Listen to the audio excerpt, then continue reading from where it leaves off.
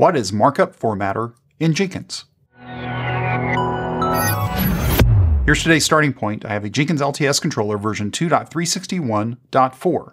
So where do we go and take a look at what Markup Formatter is?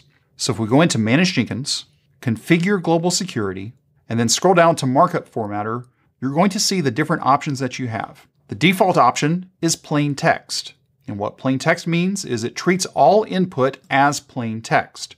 HTML, unsafe characters like less than and ampersand are escaped to the respective character entries. So what does this really look like? Well, if we go back into Manage Jenkins, Configure System, let's create a system message.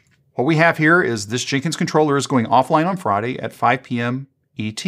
Now we can go ahead and click on Preview and we can see what this message is going to look like. Notice that we see here plain text. Keep that in mind for a little bit later. Let's go ahead and click on Save. And if we take a look now on our dashboard, the system message that shows us what we just put in for plain text. This Jenkins controller is going offline.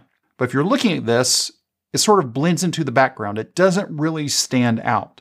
But taking a look at this message, what I would like to do is I'd like to bold my 5 p.m. ET section. So let's go ahead and go back into Manage Jenkins, Configure System, and let's put a strong tag around our 5 p.m. When we click on Save Now, we see that raw strong tag printed out in the message. And that's not really what we want.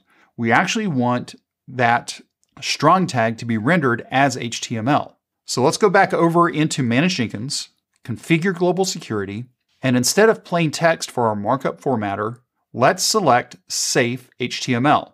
Now with Safe HTML, it treats the text as HTML and sanitizes it, removing potentially unsafe elements like script. So in our case, since we're adding in a strong tag, that should be rendered. So let's go ahead and click on Save, and let's go back to Dashboard and take a look at what the message looks like right now. We can see that the Jenkins controller is going offline on Friday at 5 p.m. and it's strong. But to me, this 5 p.m. really isn't standing out a whole lot.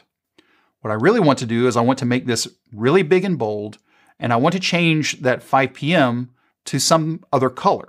So let's go back over to our system message, click on Configure System. Let's do an H1 tag around the whole text, and let's add a style to our strong tag. We'll say color red.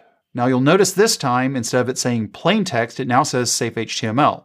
So from a system message standpoint, depending on what type of markup formatter has been selected, that's what you'll see here underneath the system message block. Let's go ahead and click on Preview so we can see what this message is going to look like. This looks a lot better for what I was expecting to see anyway. So let's go ahead and click on Save. And now we can see on our dashboard, this message is very big, and also the time is called out in a red font. Now there's one more configuration that I want to show you for Markup Formatter. But before we go there, let's go back to Manage Jenkins, Configure System. Notice that the text here is highlighted. So we see syntax highlighting for the H1 and for the strong tag. Let's go back over to our Configure Global Security, and we have the option to disable syntax highlighting. So we'll check that box, click on Save. We'll go back to Configure System, and now what you'll notice is the syntax highlighting is gone, so we just see plain text for our system message with the tags here. Instead of being in red or green, they're just now in black text. However, this does not affect the render of our system message. If you have any questions or comments, you can reach out to us on Twitter at CloudBees. If this video was helpful to you, give us a thumbs up. And if you haven't subscribed to CloudBees TV yet, why not? Take a moment, click on that subscribe button, and then ring that bell, and you'll be notified anytime there's new content available on CloudBees TV. Thanks for watching, and we will see you in the next video.